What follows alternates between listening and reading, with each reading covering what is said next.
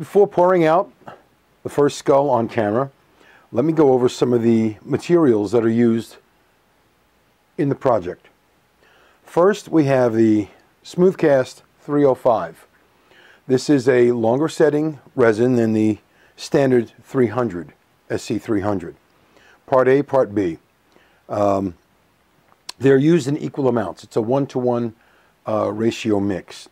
Now, of course, you can see the 305B is a little further down than the A because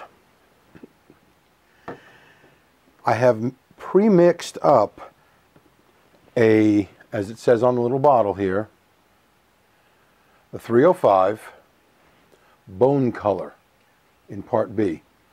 You mix it in Part B because the Part B, as you can see in the large bottle, is clear. All right. Now what I use to mix this, it's a ratio, it varies. It varies between the ingredients used, but it is the So Strong Flesh Tone Color Tint. Let me get this little guy up here. Okay. Mixed with So Strong White Color Tint with 1 drop, and I mean 1 drop, because this is the strongest of all of them, the So Strong Yellow Color Tint. This stuff is murder.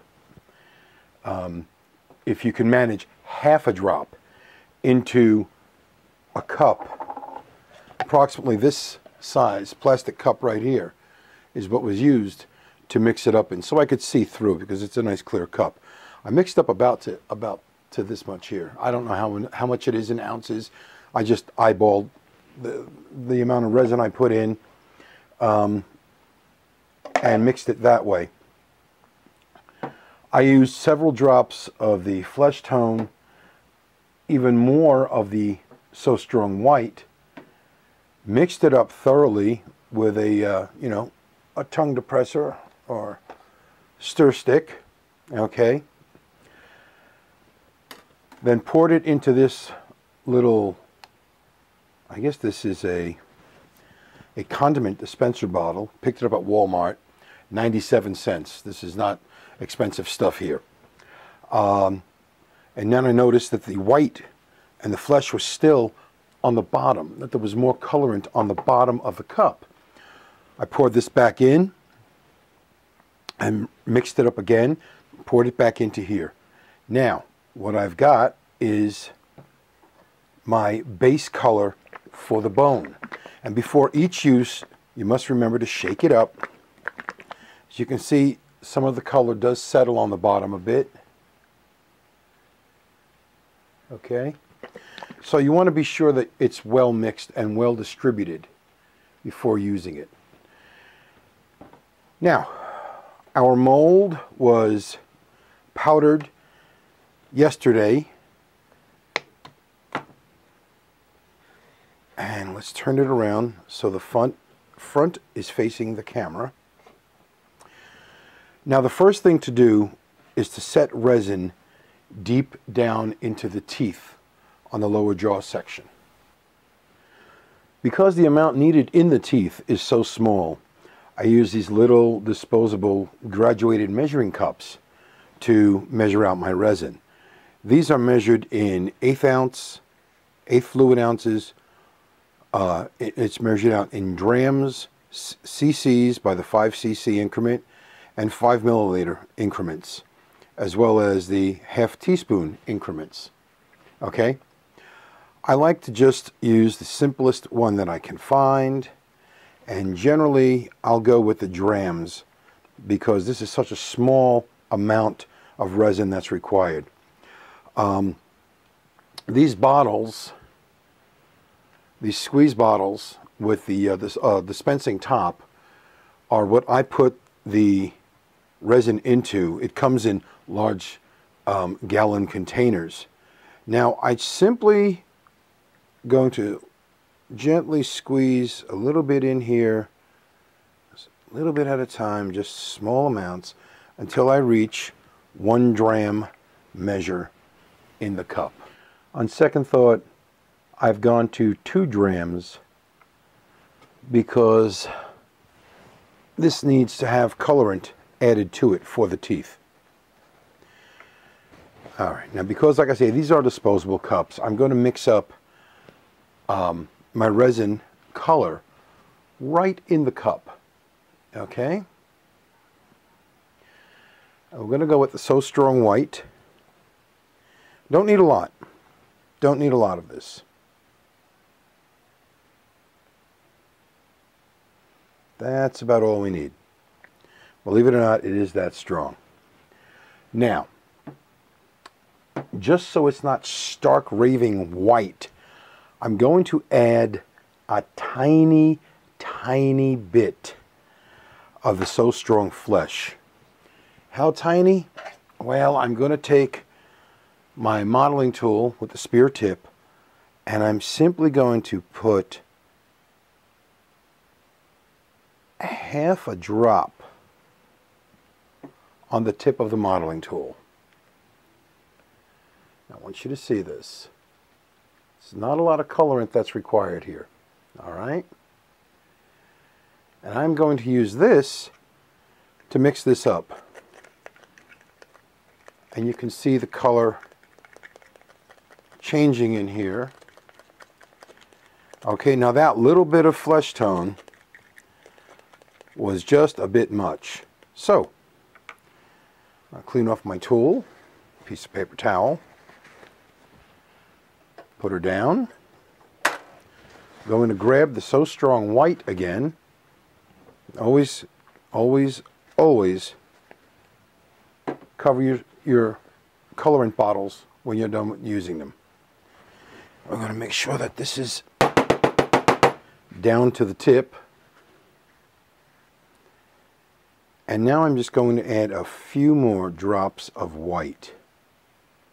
I do want the white to be the dominant color. I want this to be whited out. So we take a few more drops. Okay, this is very thick stuff. And it is so strong, as the name implies. Now I'm going to take a smaller craft stick. This is one of the little guys, as compared to the tongue depressors, okay? And that's only because this is a small container, and this will fit better in the small container. Now again, this is only the part B that I'm mixing up at this point, all right? Now you see how much whiter that has become, all right? This will give me a decent tooth white, I believe. All right. Now, this went to the 2 dram mark. I don't know how well the dram marks will pick up on camera, but this is at the 2 dram. Well, let's try and focus it, shall we? This is at the 2 dram mark right here. So with that, we'll go up to the 4 dram mark, which will be right here. And we will go there with our part A. All right.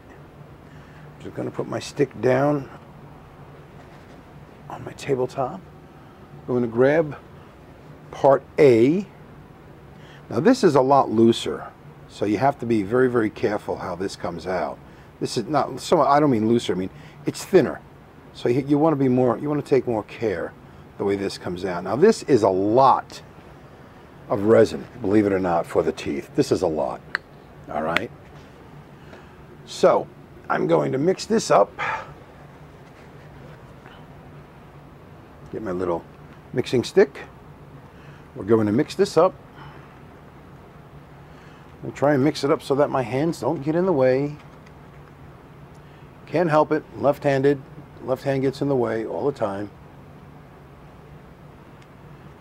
That's life. That's what some people say. Now you want to make sure that you really scrape the bottom of the cup, because there's colorant. It's so thick, it shoots right to the bottom.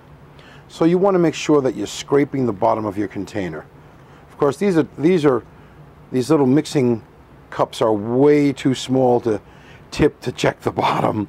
So I will just lift it over my head to check the bottom. All right, now that is clear. Okay, that's a good, I think that's a good tooth color. I think that is a really good tooth color. So now at this point, because there is so much, I'm going to open up my mold for my Vervet monkey skull. I'm going to open this up, and I think I'm going to try and pour 2 skulls at once today. Crazy as that sounds, I'm going to give it a shot. Now we'll put the top of his box over here. Get that out of the way. All right, put the top of the mold at the back here. So now we have the tooth mold for the African Wildcat, or the lower section for the African Wildcat, and the lower section for the Vervet monkey. Now, it's cold this morning. It's cold. It's not even 50 degrees outside, and it's about, well, it's got to be 60 or lower in the shop this morning. Fill the pipette, as we normally do. Now the pipette, now the mold, this mold has already been powdered. Put the pipette in down at the bottom of the tooth and just start squeezing out resin. Again, the bottom of the tooth, squeezing out resin.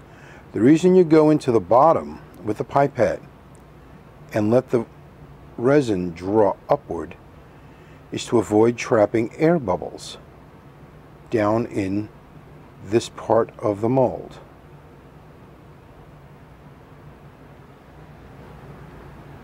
And again, for the molars, we go into the back of the molar, the deepest part, and just start injecting or releasing the resin, letting it fill the entire tooth section as we go. Now right here is a small tooth detail. Put the pipette in, inject some resin. Wherever you see a small air bubble, just pop it with the tip of the pipette. Here we'll get the little premolar. And now to the back where the molars are the deepest. And we continue to, oops, there goes a bubble that was trapped in the tube of the pipette. Now you see what happens when bubbles are allowed to get into the resin. They will form a bubble. You need to pop the bubbles.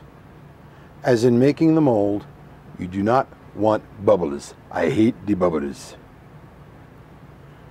All right, I'm going to put this aside to let it set, and then I'm going to add resin to the Vervet monkey, lower part of the Vervet monkey skull. And just as with the kitty cat skull, into the tooth goes the tip of the pipette, releasing the resin. Now they have a sharp curvature to their canines, so you want to be sure you get way down in the tooth or in the tooth mold and the incisors. Same thing with the molars. Now the molars on the primates are not as deep as the molars on other carnivores.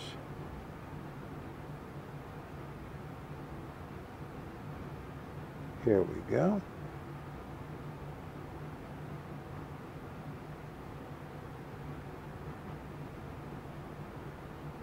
Be sure you get plenty of it down there,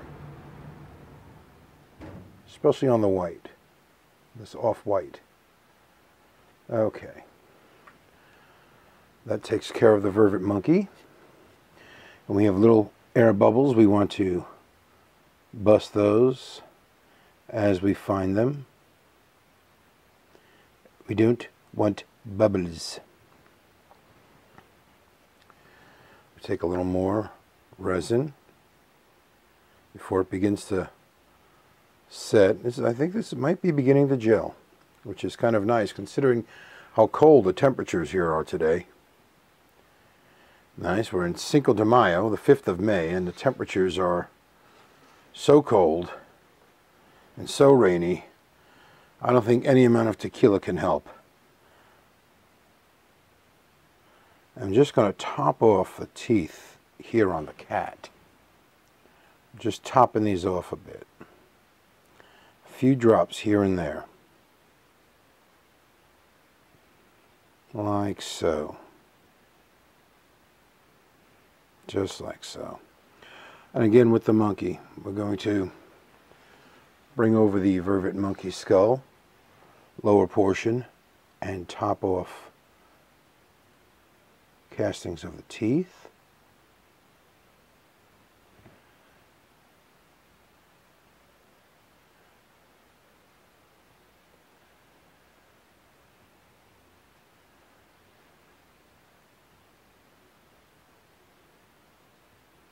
Alright, this is beginning to gel a bit, just a bit.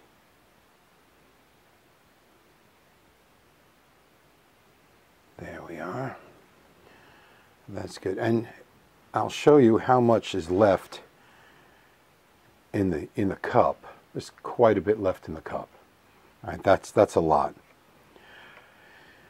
But this resin is inexpensive enough that mixing up a little bit extra is not going to kill anyone. All right. I'm going to bring my modeling tool in and go through and really disrupt any bubbles that might be forming. And by disrupt, I mean scrape them, pop them, destroy them. Okay. Now, this needs to be let alone until the molars set. All right.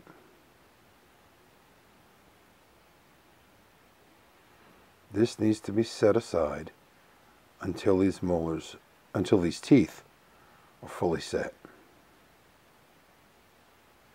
There we go.